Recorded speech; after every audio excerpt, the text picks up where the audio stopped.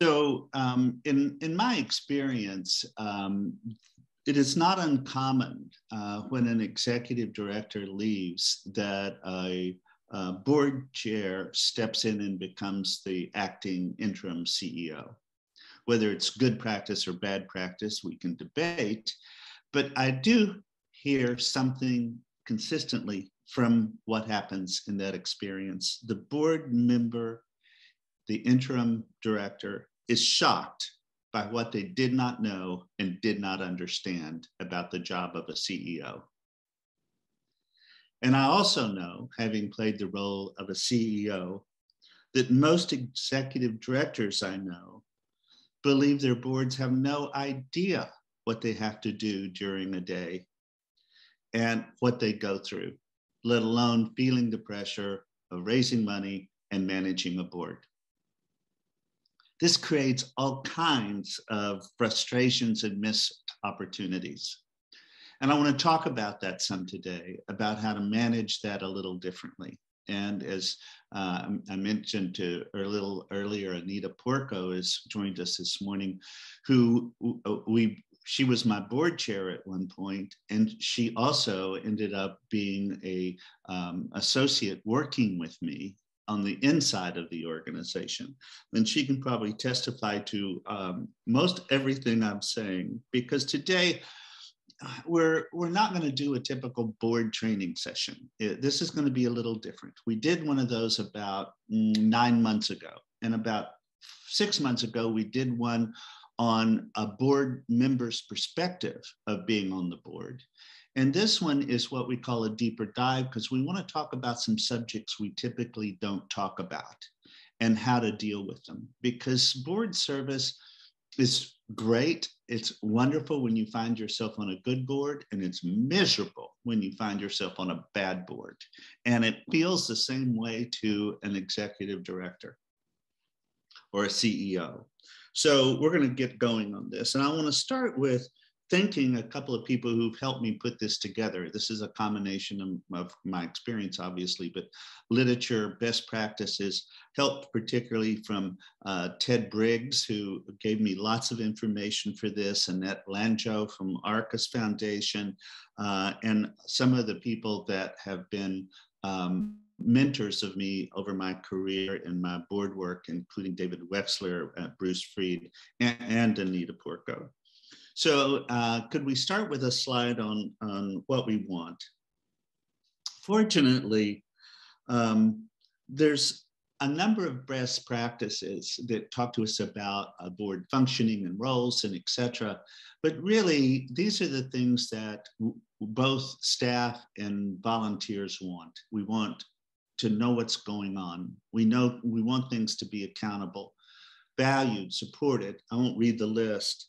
But when you start with this, it can become a benchmark to test your decisions about. So as you're making a decision about how you're putting your board together or how you're managing the agenda or whatever, this is a good list to go back and check against your decision making.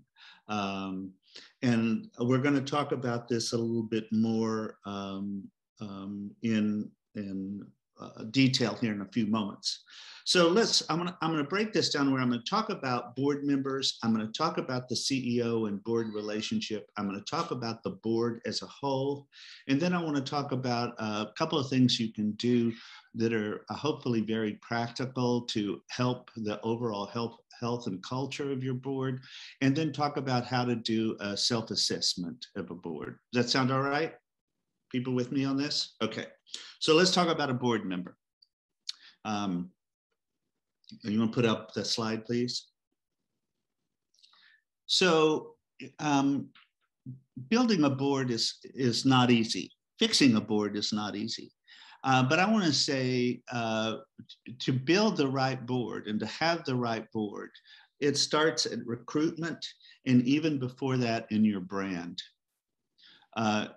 Paying attention to your brand in your community and your reputation in your community has a tremendous amount of impact on who you can recruit and how you recruit them.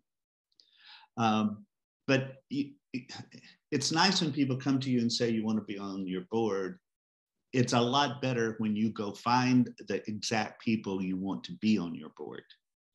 And this recruitment process, who you have asked, how you ask, is all very important to get the outcome. And then more so the selection. I like a situation where you have a couple of board openings coming up and you've got 6 good candidates. And you're able to choose the one at the right time with the right skill sets you need that make up the right soup, the right combination. And once you do that, you need to pay attention to onboarding. Obviously, there's some obvious things you do. You furnish people with your articles of incorporation, your bylaws, your conflict of interest policies, all of this. But really, you set the tone on that onboarding experience, how you prep a board member to come on the board. And it's more than just materials, it's helping them understand people. And there's a lot of ways people do it. Sometimes they set up a buddy system, but that has to be pretty clearly set out about what that is. And there's also this issue about getting the expectations of the new board member and your current board members on what it is that you expect from them as a board member. And we sometimes refer to it as a contract. And some organizations actually have a signed contract with their board members about what's expected. It's not common because we don't like to put it in that way. It's not comfortable for most people. But I want to talk more about that later. The other issue about setting the table and establish the tone is how much learning and sharing goes on at a board meeting.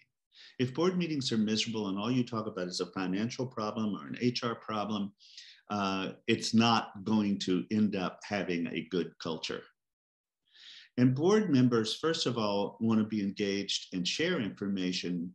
And we talk about the generative conversation. We'll talk a little bit more about that. But a board experience ought to be also a learning experience.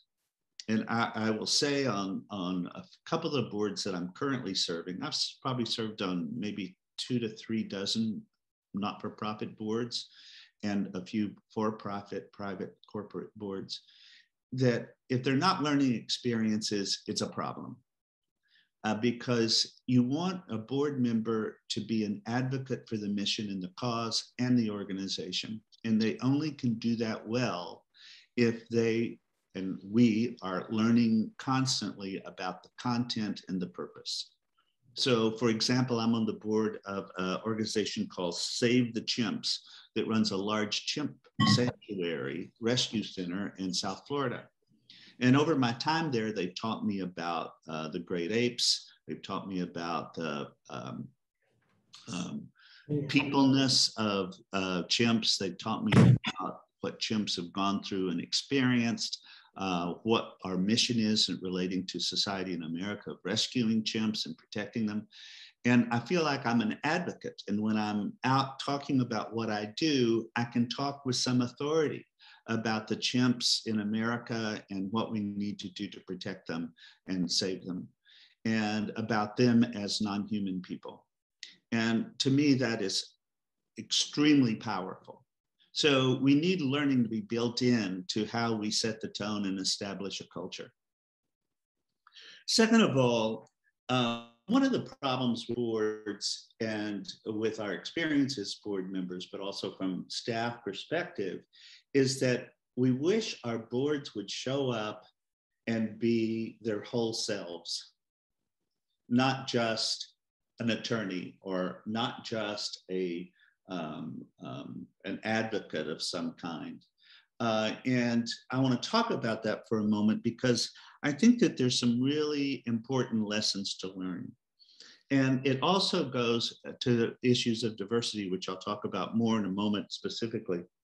But I want to talk about it, that what are the determinants of helping board members or creating a culture where board members can bring their full selves. And it's 3 things, and it's pretty simple. Maybe it's not simple to figure out how to make it happen all the time, but if you have the vision clearly in your eye, it makes it much easier. And one is that a board member needs to feel valued and that they have a sense of self on the board. They understand what they're bringing to the table and they feel like that they're legitimately at the table. Second of all, they need to feel like they belong, that they're not an outsider. And this is one of the problems when you're bringing in new board members, is to give them that sense of belonging and owning together as a group the success of the organization and its mission and the public trust that is required.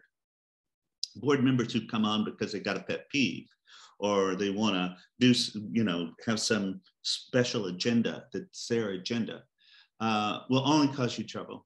And not that people don't, it's not fair for them. It's fair for them to have an agenda and bring it to the table, but their agenda really needs to be being part of a very strong, successful organization and belong to that group and to that family, so to speak.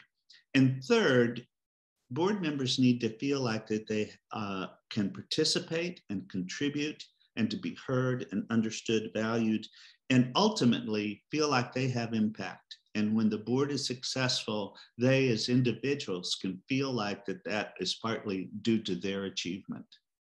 So sense of self, sense of belonging, sense of having impact and being heard, those are the determinants of helping board members bring their full selves. Taking this just a little bit further and talking about something that's a little difficult is roles and role behavior on a board. We often train for roles. What are the roles of board members? Okay, there's chairs, there's secretary, finance chair, etc. And we think about describing those roles, and there's roles in terms of their fiduciary fidelity, responsibility. But I want to talk about role behavior because the truth is the values of the organization and the behavior of board members on a board come from what is demonstrated by leadership, by the CEO, by the board chair. It makes a tremendous amount of difference from the get-go. And when we are interviewing board members and assessing their value before we select them to come on the board, it's very important to look and see what kind of skill sets they bring to the board in terms of behavior, not just, being an attorney or being a fundraiser or whatever, but do they know how to behave appropriately on a board? And I'm talking about being a gatekeeper, being a consensus builder, knowing when to be a compromiser, knowing when to be quiet and listen. This is a huge thing for a board, and we don't like talking about it because we also have people that bring miserable behavior to a board.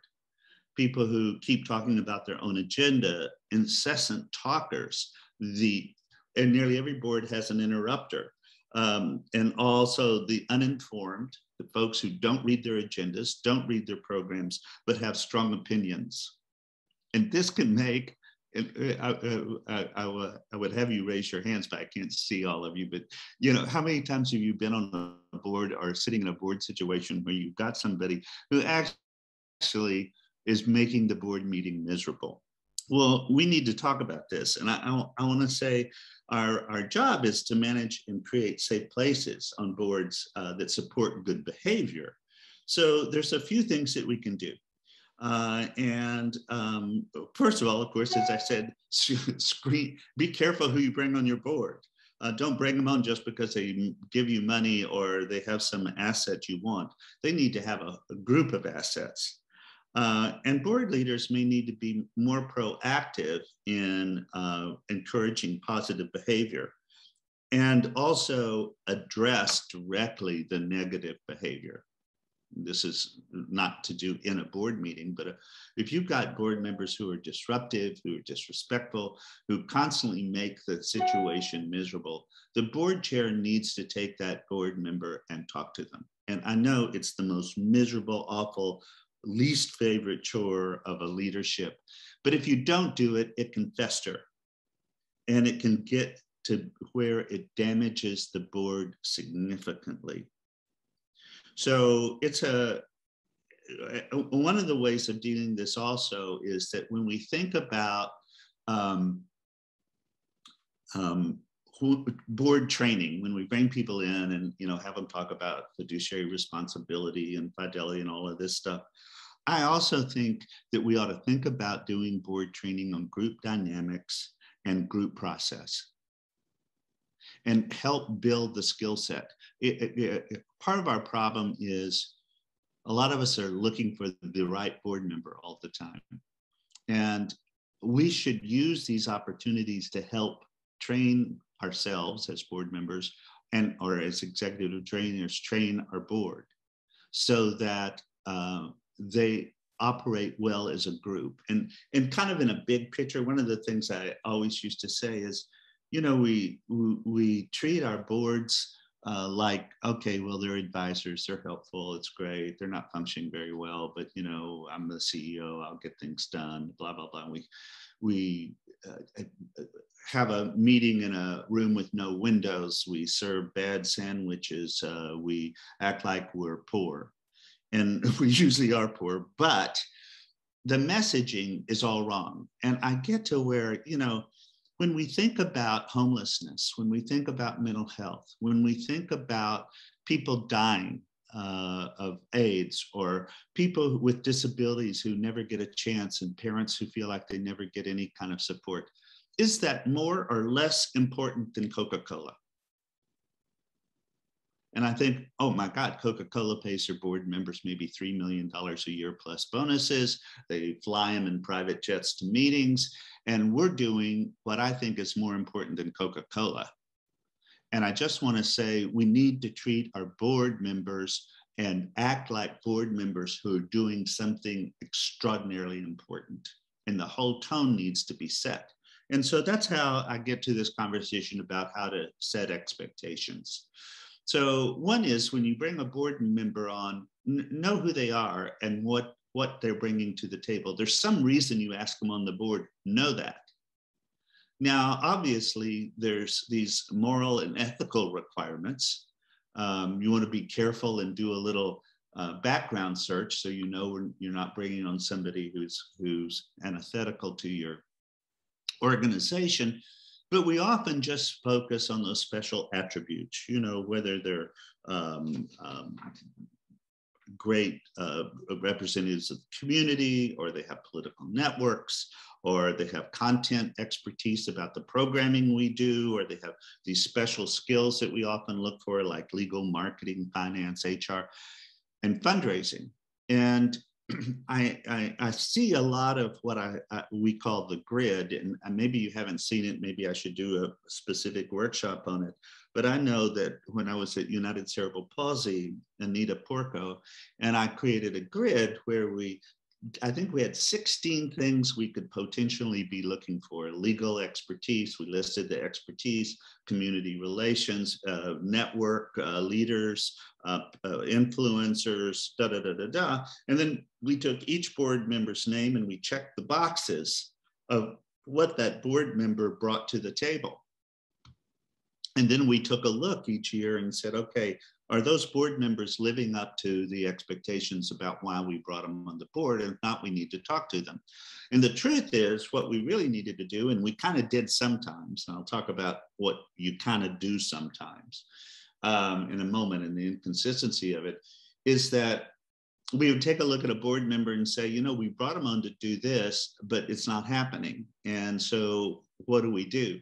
Well, I want to suggest that it is the CEO and the board chair's problem, and it's our fault if the board member is not performing in what we expect, because we usually haven't told them what we expect of them very clearly. Goes back to the contract idea. And we also are not provided them with the kind of support to do what it is we expect them to do. So these organizations who just try to, we need a lawyer on the board, we need a human HR person on the board. Boy, you better look at a much broader view of that. And you need to set the expectations. So it's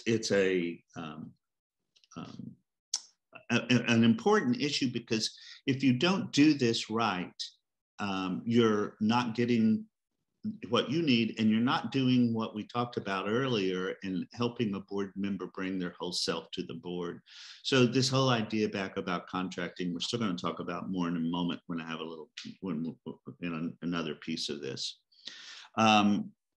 So I'd like to move on. I'm trying to cover some territory a bit, but I'm going to focus on some of these things I think are a little bit more touchy issues. And I want to talk now about the CEO and the executive director. Can you go up that one more slide, Mihai? Yes, let me talk about diversity. This diversity is actually next. And, you know, a lot of boards are spending some time, particularly in social justice and human services, deliberately working on learning about the impact of racism, inequality of opportunity,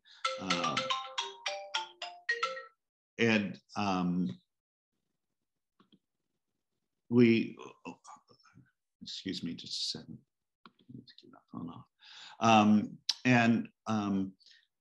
It's very important for us to do this, but a lot of people I know are going, okay, so what do we do with that?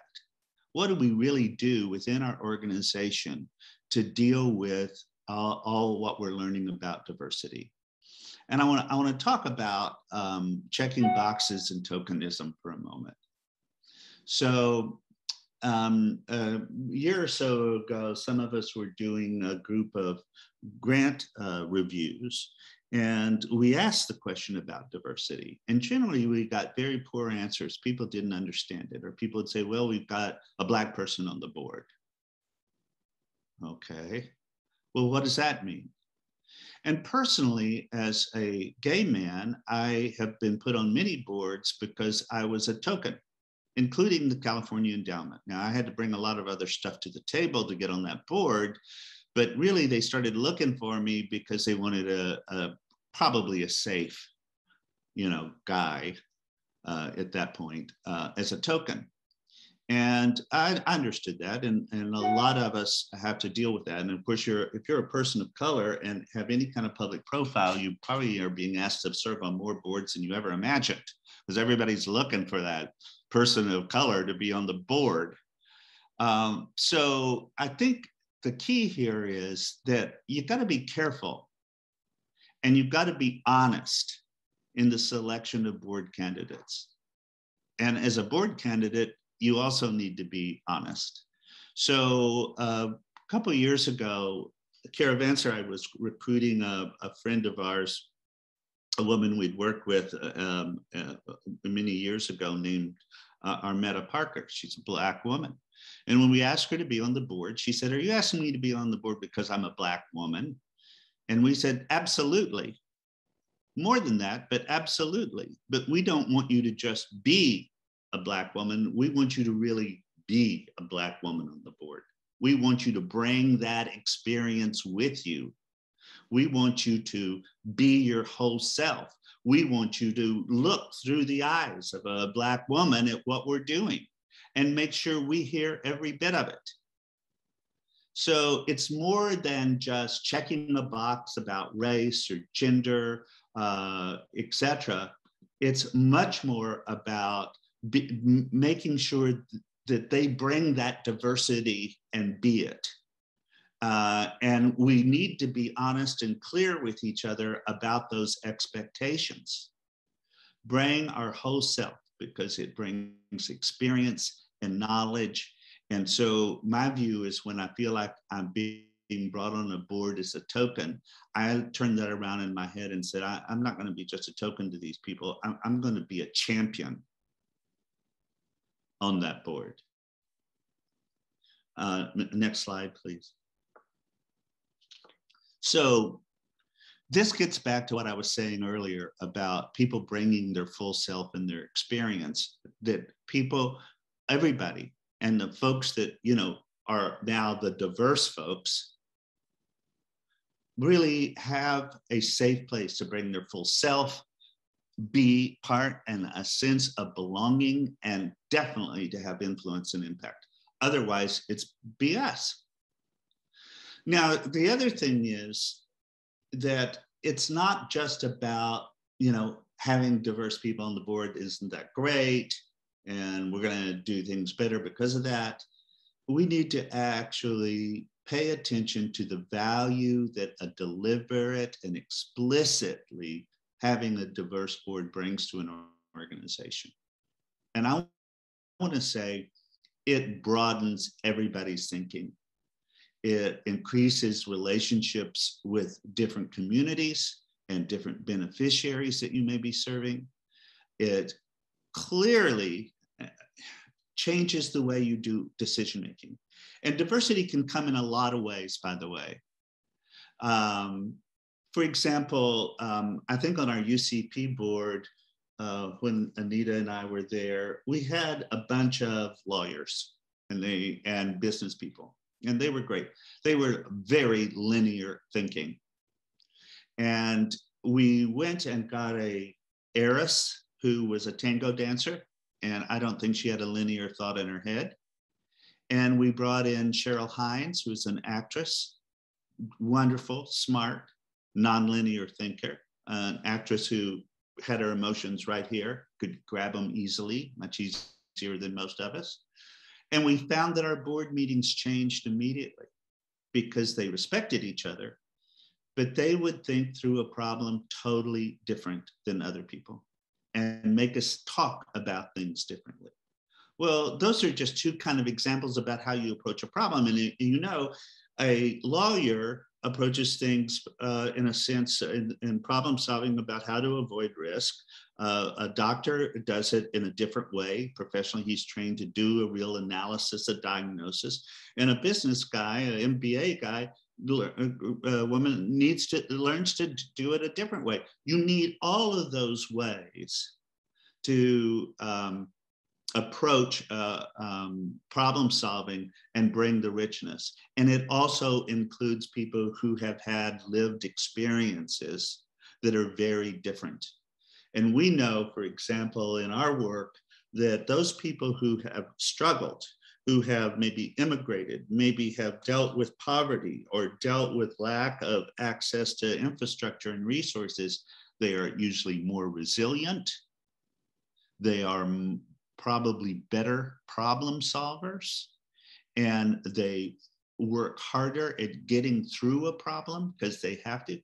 They are often sometimes bring the richest experience to decision making than anybody else makes. So I want to say, not only do we need to have more diversity and let go of power and move that power exchange to others, and we need to make sure that we do not tokenize people as we move towards being more diverse in hopefully everything we do, but understand and appreciate that it brings a whole lot of value that we often don't recognize, but we not only need to recognize it, we need to capture it.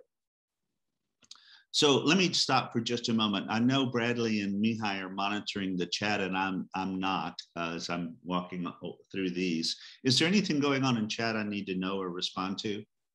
Not necessarily questions, but Taharima had some really amazing comments and so thoughtful. Thank you for sharing them with us. Okay. And you're talking about diversity issues? Yeah. Great. Well, thank you. Great. Yeah. All right, let's go. I want to talk about the CEO, executive, and the board now. So thank you for the time on that.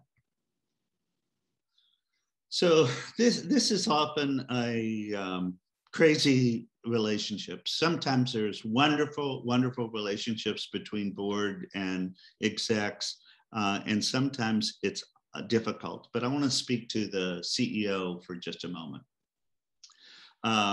When you're a CEO and you've got a board and you go through a training like this or any of the trainings, you think of all the things that you should and could be doing and how much better you could make the board.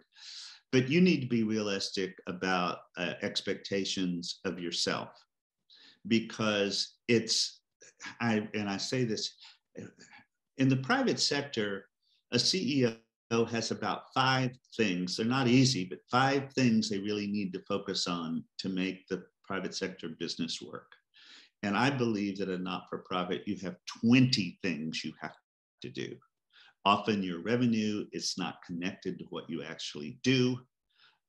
You've got reputational and advocacy work that's absolutely different. And you just have to be realistic and be honest about what you can and cannot get done. And so, and I'll say this later again, but think of working with your board as a continuous improvement project. Also, I will say that if you've been in your job for 10 years and you've got a really crappy board, it's your fault. And you need to get on it because you deserve the board you have. Executive directors have a tremendous amount of influence about how their board is built, because you typically, if you've been there for any amount of time, you've lived past a few board chairs. So the consistent party there is you. So you need to think about what are the priorities and key pressure points of making your board stronger. And one of them is your communication and your ability to disclose. And what I want to say about that, if you're new on your job and you've been there a month and you haven't talked to every board member personally, you're crazy. You need to have a plan and maybe a list on your desk and check and put a check mark every time you talk to one of your board members and see who you're talking to and not talking to. And you need to be talking to all of them. The other thing, it's about disclosure. I had a board chair after Anita at UCP, who is an attorney, and he started asking me a question that scared me to death. And it was the smartest question. And it was simply at the end of every conversation, he would say to me, "What else do I need to know?" Now, when an attorney asks you that, let alone your board chair, I'm like ruffling through paper, looking at my notes. What else? I got to tell him everything. I also learned over time that if anything went wrong or looked like it was going wrong, the very first thing I did is I ran to the phone and called my board chair and told them the worst, because trust is the issue. And it helped me because in all of my jobs, I've made numerous mistakes as a CEO, and mistakes that the board probably had the right to terminate my employment over. They weren't intentional mistakes. They were good faith, but nonetheless, they were some huge ones. But I survived them all because I think I had trust between the board chair and I. And the only times when I've ever really wanted to quit a job or leave is when I couldn't trust my board chair. And the same is true on the reverse side. If the board chair and the board doesn't trust their CEO, the CEO can do everything perfectly, but her time is numbered. It's over. It's just a matter of time. So there's a lot of things the CEO, of course, has to do, as I said, but relationship building is key. Then there's this issue about power. And power flows and ebbs. And I'm going to talk about this a little bit more specifically also when we talk about self-assessments.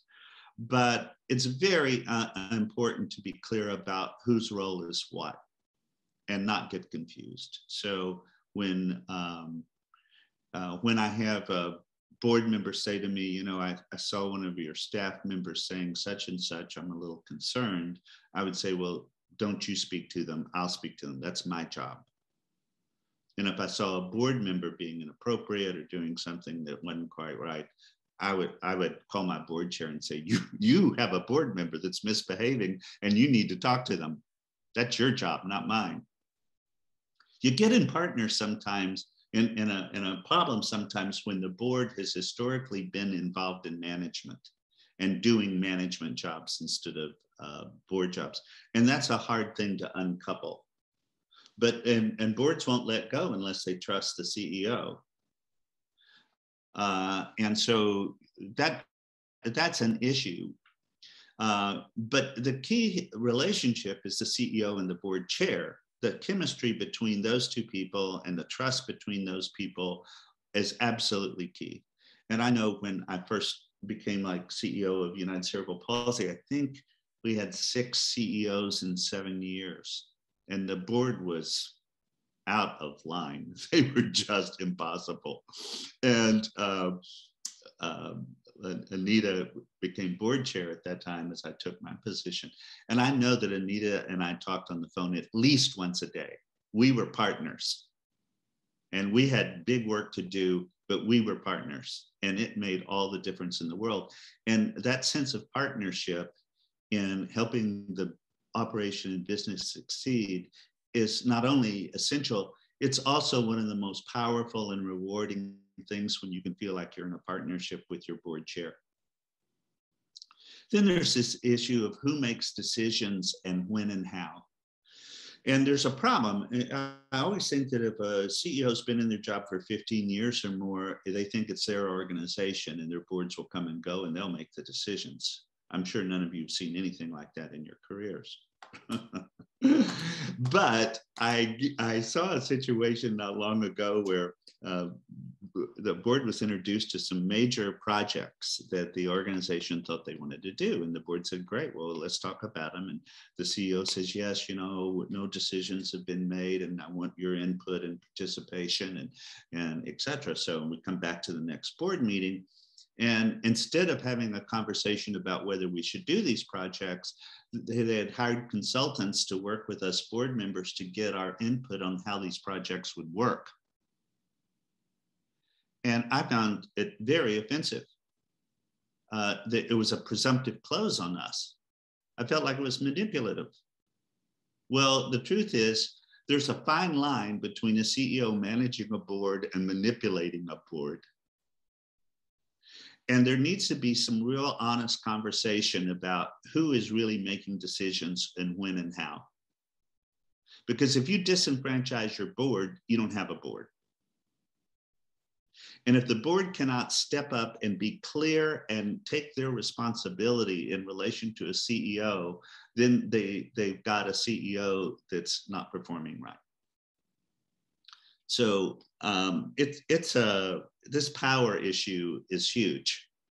And it's something that there's no quick and easy solutions for, but it's got to be understood. And the best situation is when the CEO and the board chair talk about all major decisions together and together decide whether it goes to the board or it's a staff decision.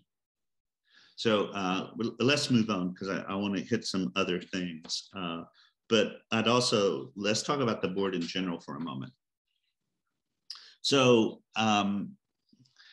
there's a lot to be said about board meetings, structures and committees, and culture. And a lot of this is in terrific literature that you can find on Board Source, and a lot of stuff out there. So I'm not going to spend too much time on it because I want to talk about things I think are a little bit more important. So, but let me just say, ill-prepared board meeting is going to be a problem for you. And you want to make your board members never embarrassed about their role and what happens at a board meeting, and preparation is key. You always need to make sure your functions are working. You've got a financial report that's good, you've got a clean audit, that you've paid your taxes, all of those things, the responsibility. You need to be clear about what decisions need to be made, and you need to have learning and generative conversation at a board meeting, or you take away the reason why board members are there. So I want to keep moving. And so a board has its committees, and there's some that are required in your bylaws, and then there's others. And I want to recommend in general that you only have a standing committees, those that are required with the bylaws, and the rest of them be ad hoc, so you can determine over time whether you want to keep them going or not.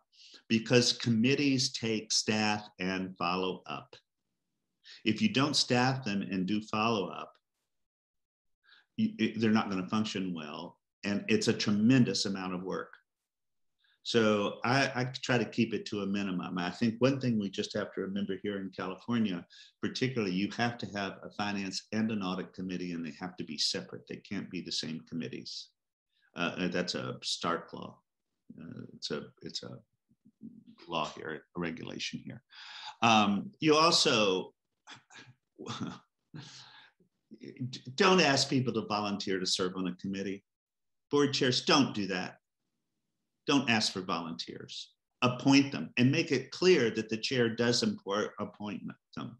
You need to choose carefully who you have serve on a committee and make sure you have the right grouping.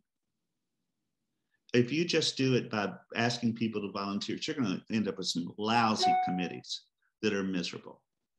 And when you're actually recruiting for new board members, you need to be thinking about the skill sets for these committees, whether it's fundraising or finance or HR or whatever. You don't want to find yourself after a couple of years realizing you've got no bench strength in these areas.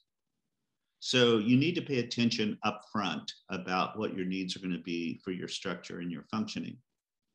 And in terms of your dynamics, and there's often a sense of groupthink, and a lot of people work towards it to build consensus on every issues. And it can become a problem for a board that you're not having honest conversation. You don't allow people by the culture to talk about the truth. And the truth is important. Board culture also needs to recognize and support questioning,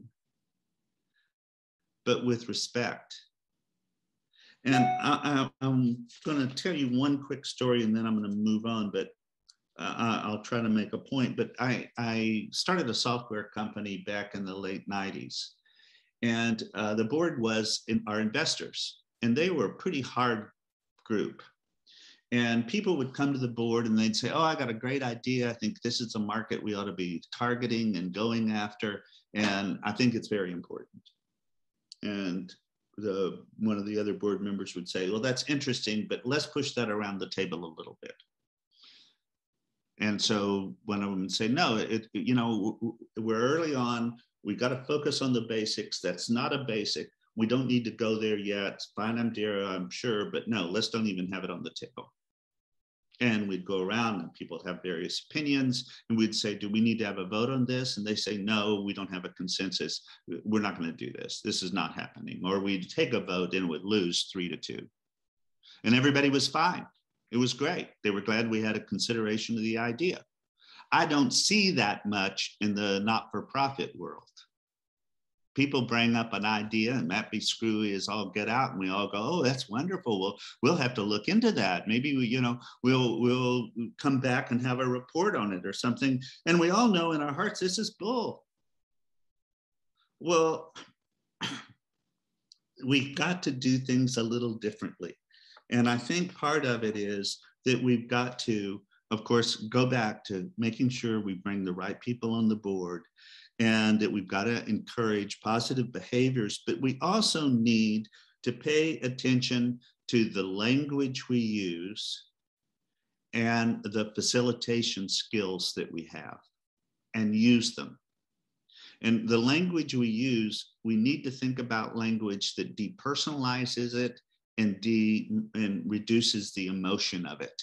Because on a not-for-profit board, a lot of us are there for our kind of emotional needs or things that we care about. And so I find not-for-profit boards much more personalized, much more sensitive, much more, get upset about things, when really we're just trying to talk about how to make the organization successful.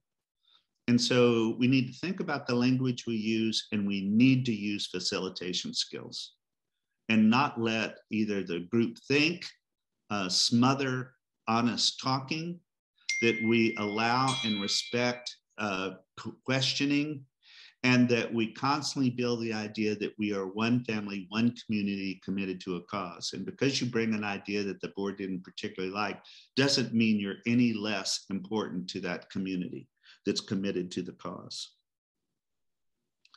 Okay, so I want to talk about some techniques.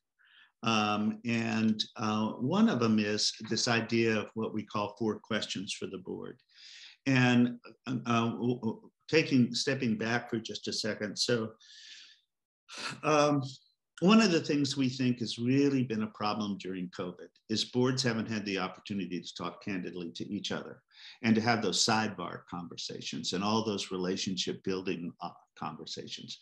And many of us have got on boards. We try to get through them a little quicker because we're sitting in a chair on a video and we're listening, take a vote, hear another report and listen. And I mean, this morning, on the board meeting I'm on, we did the minutes, we did the finance report, we did the audit report, we had the CEO's report, we had the program report, we had a quality evaluation report, and there was 4 hours. And I probably spoke for 3 minutes in the finance report. I'm chair of the finance committee. And the rest of the time I sat there and listened. So I want us to think about how we can cause deliberate conversations to occur that engage board members, that increase honesty and authenticity. And so we've taken an idea and adapted it, and we've tried it as a pro bono facilitation with 4 organizations here in the region, in the Inland Empire. And what we've done today is we kind of put it together and created an exercise for you to do. And it's these 4 questions that are listed here. Now, I'm going to go into some detail, but to help you do this right, we're going to have a takeaway for you that walks you through explicitly how to do this exercise. There's also an article on our blog that's just been published about it, so that you will have not only the article, you will actually have the details of how to do the exercise. But I want to talk about it for just a moment, because I think you'll get the point about why we're suggesting this. So the first question, we ask these 4 questions to a board. If we have time, we let them answer all of them. If we're short of time, we'll ask a board member just to respond to the one where they feel like they have the most to say. But under this first question, and I'm not going to read the questions, you can read the questions, but under this first questions, kind of our prompts are what are the most important headwinds that you're seeing today? And do you see what's happened with climate change or conservation or racism any differently now than you did a year ago? And are there implications for our actual work? And is there something that you worry that might take us by surprise? On the question of opportunity, the prompts are, what might the state or federal government or local government do that could unilaterally affect our work? And are there things that you think will be decided or changed in the next 4 years that affect who our partners are and what they do and our mission? And are there engagements and partnerships we should be forming? And do you see any windows closing on us or windows now opening on us that we ought to be prepared to jump through? So, and then the third about the role of the organization is really think about, have you seen philanthropy change during COVID? And where do you think philanthropy is going? And we ask this question because some of you may be philanthropies and have the question to ask yourself, but many of us are grant seekers or recipients of funding from philanthropies, and we need to pay attention to where their head's at. But when I say we, in this exercise, what we're asking our board members to do is each of them talk about what they see and what they know and get their view and opinion. And in the last one, it even gets a little bit more personal.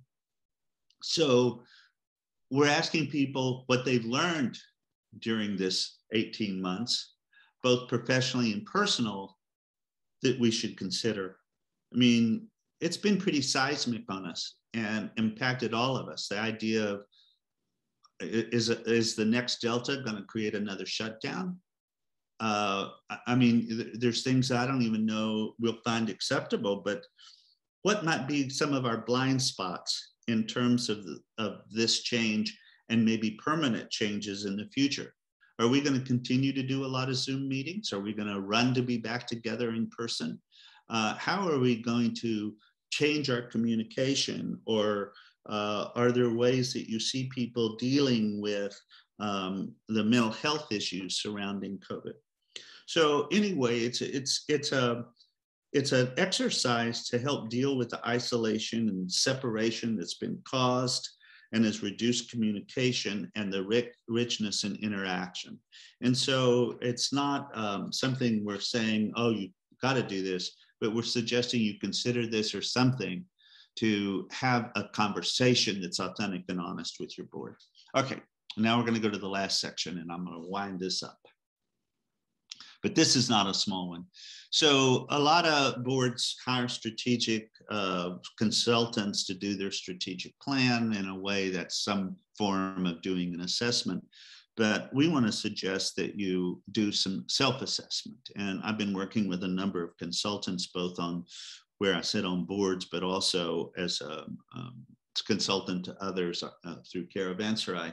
And I want to talk about how we do a self-assessment and really can understand better where we need to focus our work, because going back to a CEO being realistic about what time they have and energy and resources to do all the things you could do for a board and with a board, and same with board volunteers, that you need to have some strategy around it and understand what you really need to be doing and what are the priorities. So this assessment idea is to give you some ideas about how to approach that.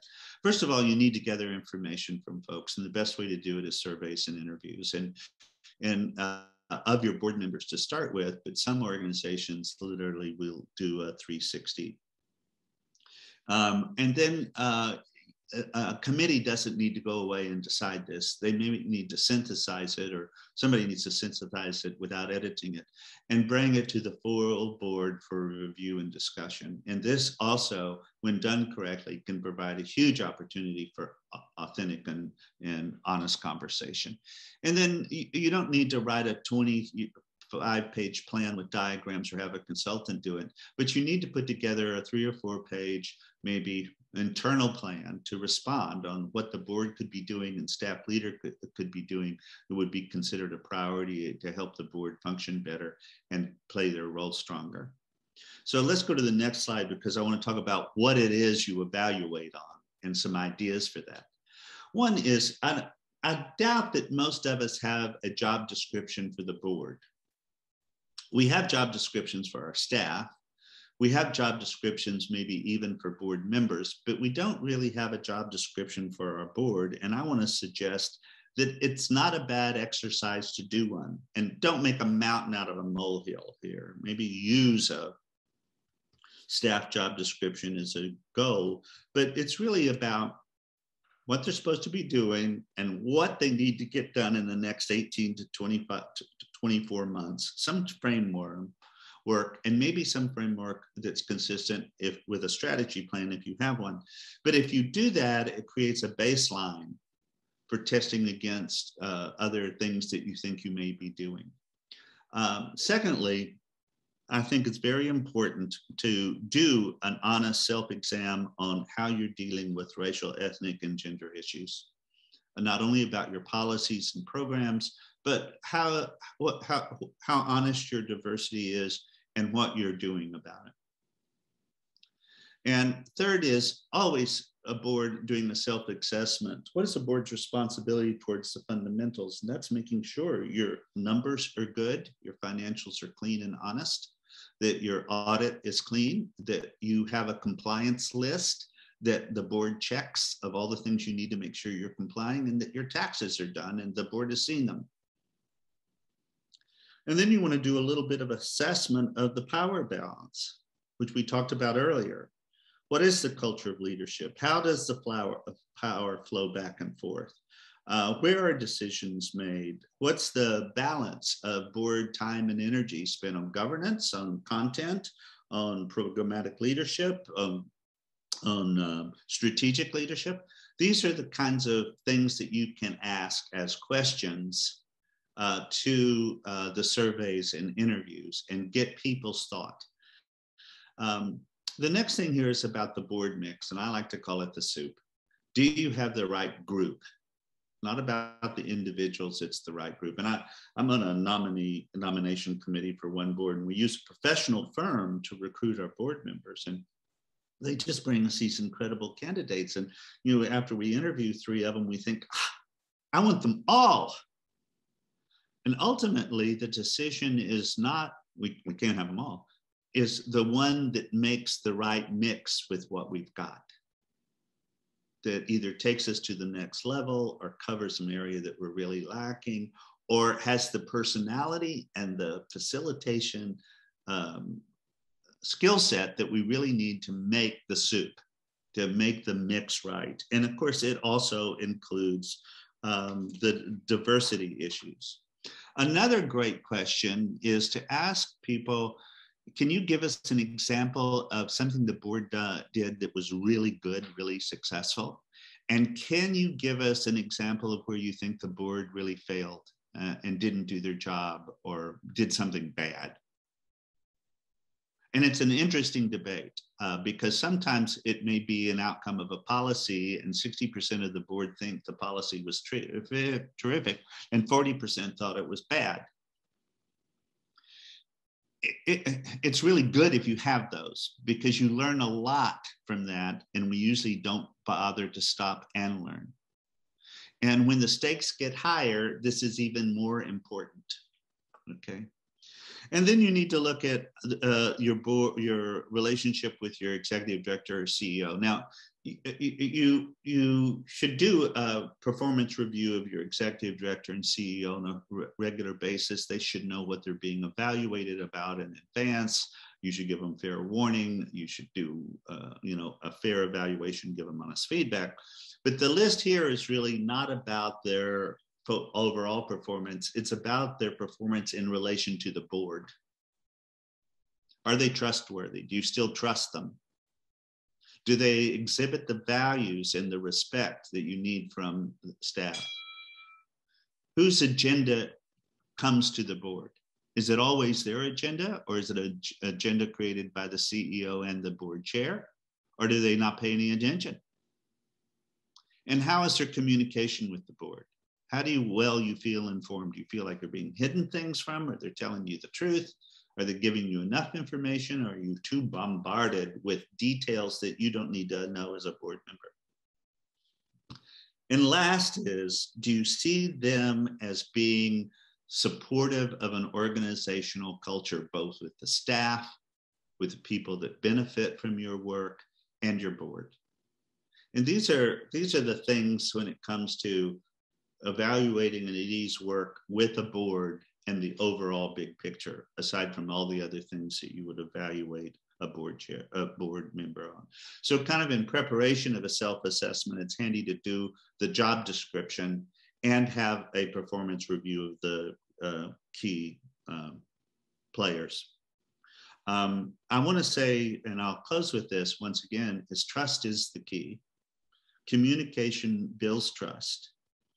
And I think that our goals are constantly to just keep learning more and developing a program, both as board chairs, board leaders, and CEOs, of continuous improvement. You're not going to get all this done overnight. It's too much. You'll just continually to work to get better and find champions on your board who can be totally aware of this and helping you get this done. And you've got to do it with a value where you value one another, you listen, you respect each other, you act in good faith, and you build trust.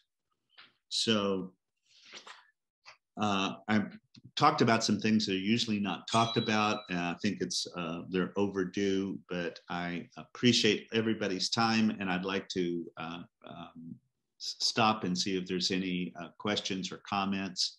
And I can't see them. So if Bradley or Mihai want to throw any comments my way, please do it.